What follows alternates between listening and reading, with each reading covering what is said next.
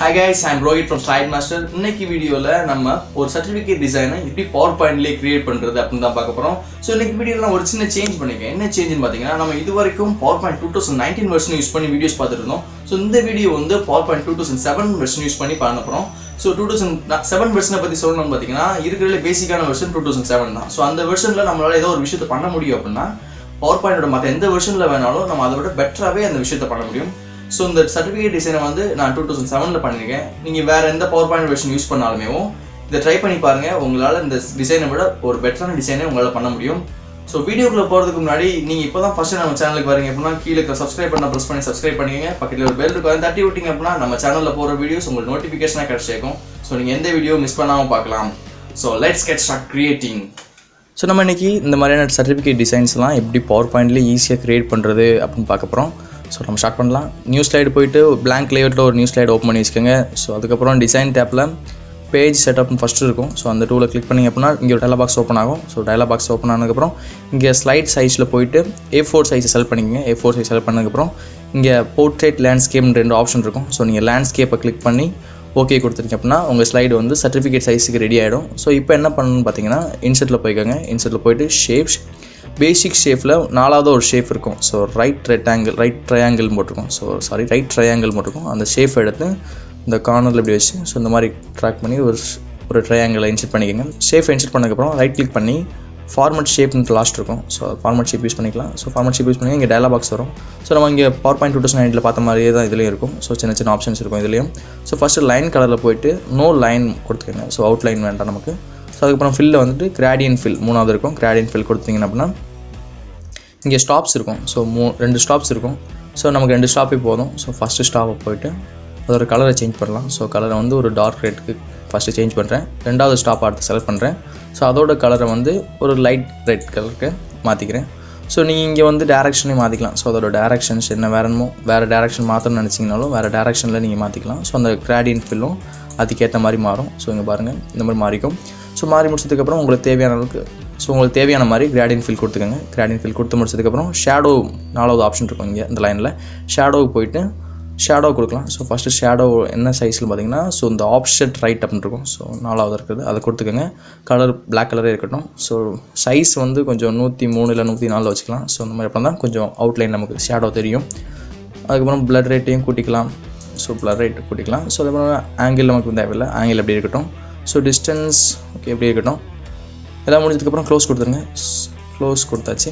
So இந்த மாதிரி நமக்கு ஒரு ஷேப் கிடச்சிருக்கும். இது அப்படியே டூப்ளிகேட் பண்ணுங்கள். Ctrl+D யூஸ் பண்ணி டூப்ளிகேட் பண்ணிவிட்டு இங்கே மேலோட ஃபார்மேட் டேப்பில் போய்ட்டு ரொட்டேட் பண்ணலாம். ஸோ ரொட்டேட்டில் போய்ட்டு ஃப்ளிப் வெர்டிக்கல் அப்படின்னு கொடுத்தீங்க அப்படின்னா இந்த மாதிரி உங்களுக்கு தலைகீழாக அந்த ட்ரையாங்கிள் மாறிடும். ஸோ அதுக்கப்புறம் சென்ட் டு பேக் அப்படின்ற கிளிக் பண்ணிங்க அப்படின்னா இந்த ட்ரையாங்கிளுக்கு பின்னாடி அது போயிடும்.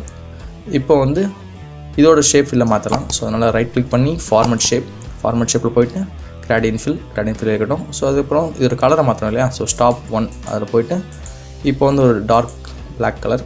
அதுக்கப்புறம் ஸ்டாப் 2ல் போய்ட்டு ஒரு light grey colour. So right grey colour. இதோட டேரெக்ஷனையும் மாற்றிடலாம். ஸோ டேரெக்ஷனை மாற்றினீங்க அப்படின்னா இந்த மாதிரி இருக்கும். ஸோ டேரெக்ஷன் நமக்கு ஏற்ற மாதிரி ஒரு டேரெக்ஷனில் நம்ம மாற்றிக்கலாம்.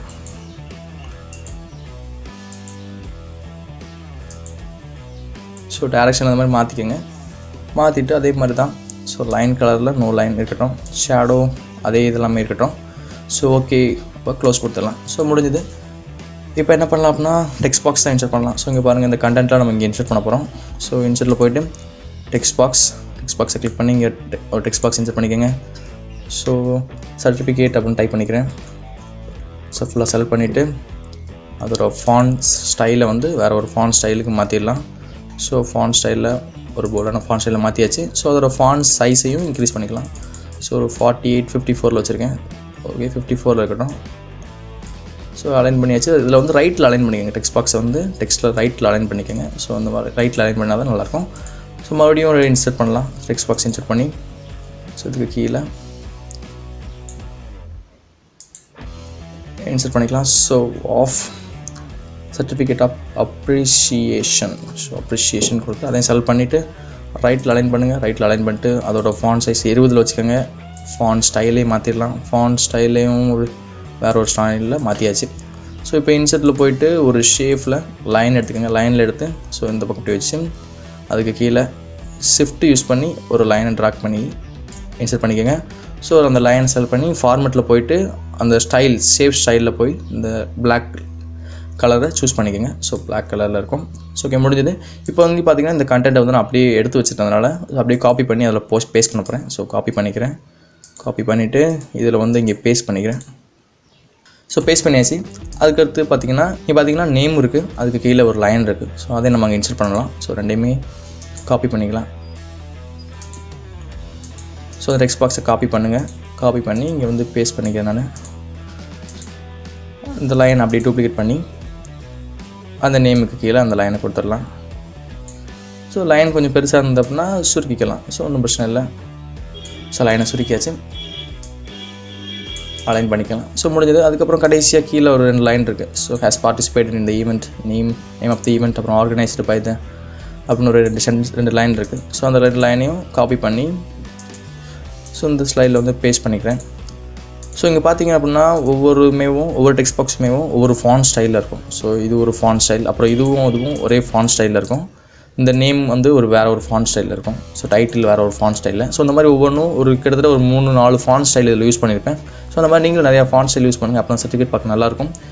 அதே மாதிரி ஃபாண்ட் சைஸ் வந்து கரெக்டாக இருக்கான்னு பார்த்துக்கங்க. ஸோ இந்த இதெல்லாமே ஒன்று போல் இருக்கும். இந்த 2 டெக்ஸ்ட் பாக்ஸ்லையும் ஒரு சைஸ் வந்து ஒன்று போல் இருக்கும்.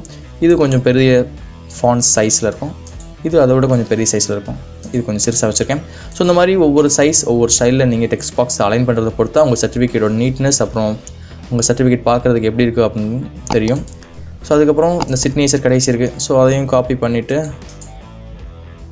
பண்ணிக்கலாம். ஸோ இங்கே வந்து பேஸ்ட் பண்ணிடலாம். ஸோ இந்த டெக்ஸ்ட் பாக்ஸை வந்து நான் இப்படி காப்பி பண்ணி போடுறேன்னு நினைக்காதீங்க. ஸோ இது வந்து கொஞ்சம் டைமை சேவ் பண்ணுறதுக்கு தான். ஸோ இதெல்லாம் நீங்கள் உங்களுக்கு இஷ்டப்படி நீங்கள் கொடுப்பீங்க. ஸோ ஒவ்வொரு சர்டிஃபிகேட்டும் நீங்கள் ஒவ்வொருத்தரும் ஒவ்வொரு மாதிரி டிசைன் பண்ணுவீங்க, ஒவ்வொரு ஈவெண்ட்டுக்கு டிசைன் பண்ணுவீங்க. ஸோ அந்த மாதிரி இருக்கும்போது நான் இது வந்து ஒரு எக்ஸாம்பிளுக்காக தான் பண்ணி காட்டுறேன். ஸோ நீங்கள் இந்த மாதிரி பண்ணி ட்ரை பண்ணி பாருங்கள்.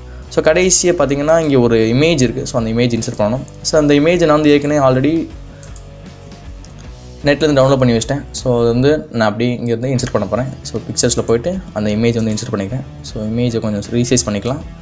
ரீசைஸ் பண்ணிவிட்டு ஸோ இந்த பக்கம் இப்படி இன்சர்ட் பண்ணிக்கலாம். ஸோ நம்ம லெட்டர்ஸை மறைக்குது, அதனால் இன்னும் கொஞ்சம் சிறுசாக்கிட்டு ஸோ இப்படி ப்ளேஸ் பண்ணிட்டோம் அப்படின்னா நம்ம சர்டிஃபிகேட் ரெடி ஆகிடும். ஸோ சூப்பராக சர்டிஃபிகேட் பவர் பாயிண்ட்லேயும் நம்ம ரெடி பண்ணியாச்சு.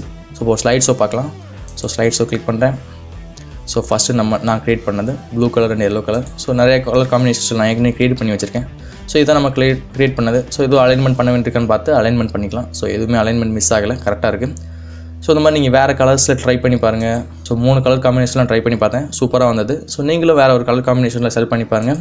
நார்மலாக சர்டிஃபிகேட்ஸ்லாம் கோரல்ரா அந்த மாதிரியான சாஃப்ட்வேர்ஸ்லாம் டிசைன் பண்ணுவாங்க. ஸோ நம்ம பவர் பாயிண்ட்லேயே இந்த மாதிரி சர்டிஃபிகேட்ஸ் டிசைன் பண்ண முடியுமா அப்படின்னு ஸோ நீங்கள் பார்த்துக்கலாம். ஸோ நீங்கள் ட்ரை பண்ணி பாருங்கள். அடுத்து நீங்கள் சர்டிஃபிகேட் வந்து டிசைன் பண்ணுற மாதிரி உங்களுக்கு வாய்ப்பு கிடச்சது அப்படின்னா பவர் பாயிண்ட்லேயே நீங்கள் ஈஸியாக க்ரியேட் பண்ணிக்கலாம்.